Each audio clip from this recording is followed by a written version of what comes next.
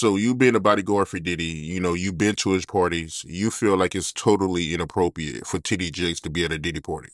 I think it's very inappropriate of a man of a cloth to be at a party like that and then dancing across a stage or dancing, you know, at that type of atmosphere. You know, you got to separate yourself from the two, man.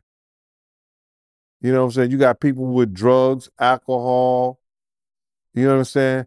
Women that's loose, women that's in the women, men is in the men is in woman, twos, threes, whatever. Anything that goes on, very goes on. But that's back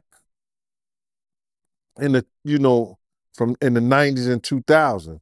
But it wasn't so much back then that you see men coming on each other like that, like you do now. They don't care now. You know what I'm saying? They don't give a shit.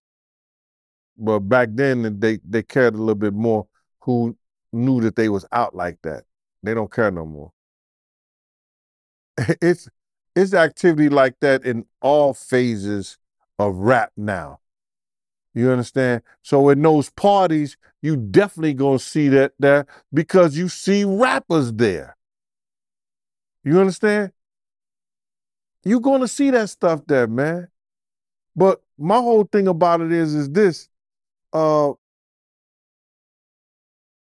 you got a reverend or you got a bishop that's supposed to be helping you get your house in order, and he's supposed to be doing the right thing, and you look at your television, he doing the wrong thing because he dancing at Diddy party.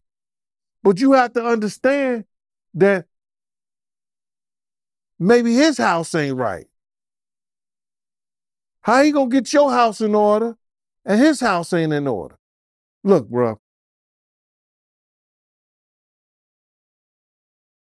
I read this. He got two sons that is about, and I'm talking about T.D. Jakes. He got two sons that may be part of the LGBT or that community. Allegedly, I guess.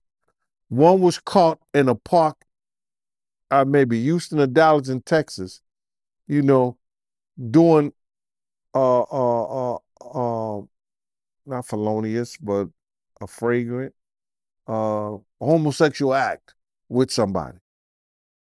Now, I'm looking at Rev ain't got his house in order, and his boys is like that.